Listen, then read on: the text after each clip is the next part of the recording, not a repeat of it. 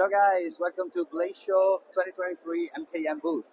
So I'm happy to show you some of our news that we're introducing here. So we start from this side. So probably some of you know the Malga 6, our multi-tool knife with an upgraded blade steel that was M390.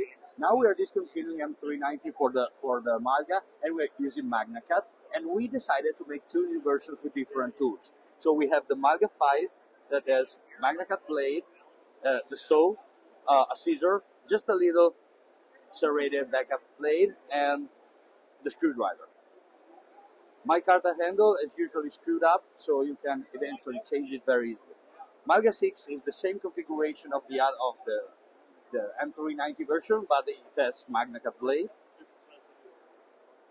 And this is Campo 7. So in this case, you have different tools, still MagnaCut. You have cap opener, can opener. You have a fork. You have a freaking fork on there, dude? You have a fork. Yeah.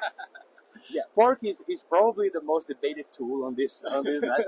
50% of people really love it. 50% of people say, take it away. So they're crazy. You kidding me? That's awesome. Next in line is, okay, the macro is a model that we already have. This is just a short run that we will do with black blade and my carta handle. Still into the two different blade shapes, M390 blade, and it will come with the usual magnet sheath. Very cool.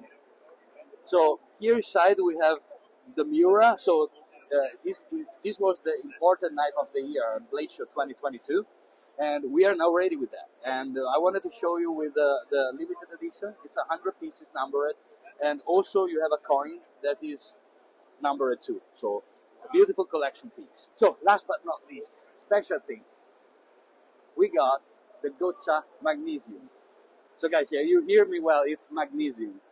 So we have CNC machine, magnesium handle, CNC machine, magnesium backspacer. This thing is very light, but still very durable. Has anybody else made a knife with magnesium before? I don't think so. Why not? We did it. It's lucky for us. Yeah. Yeah. So these are the first prototypes. Production will start soon.